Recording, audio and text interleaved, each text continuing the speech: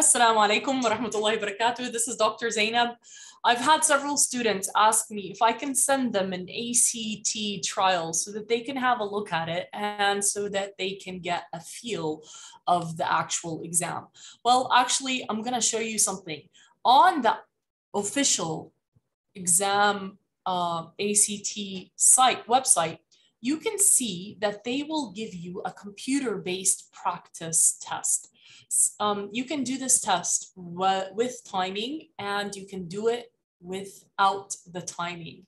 And this will help you to get a feel of the exam because it will show you that how the exam is set up, because the actual exam is actually computer-based. So you can see what the computer-based exam will actually look like, and you can see actually the different tools that you can use. So this is what the actual exam will look like.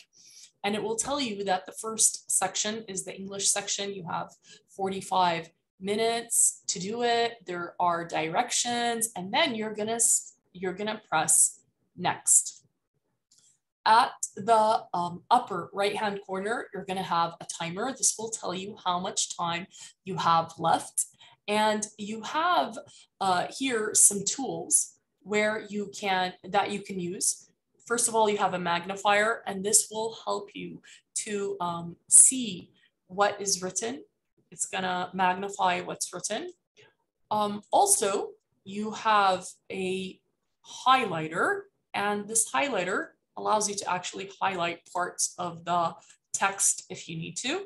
And you also have a line reader. And a line reader helps you to focus just on one line so that your eyes can focus on exactly what is written within the screen, okay? So those are some of the tools that you have. And you can clear the highlighting. Also, you can make the writing bigger, and you can make it smaller, all right? And here at the bottom, you have the numbers of the questions. So you can see this is question number 1. It's going to be highlighted, and you get to choose the answer choice that you see is correct. All right.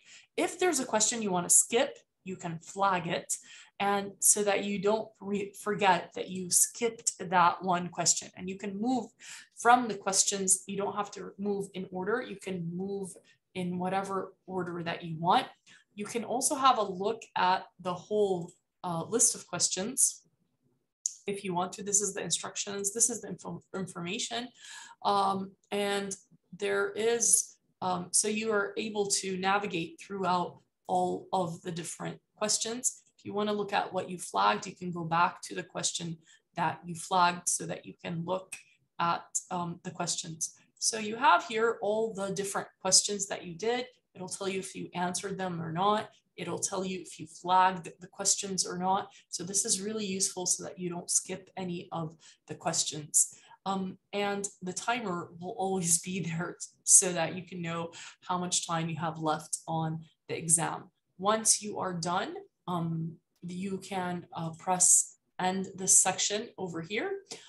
And if the time is over, the screen will close and you will not be able to go to any other section. All right. It'll tell you if you have any unanswered questions left. And if you have any questions that are flagged, make sure that you answer all the questions.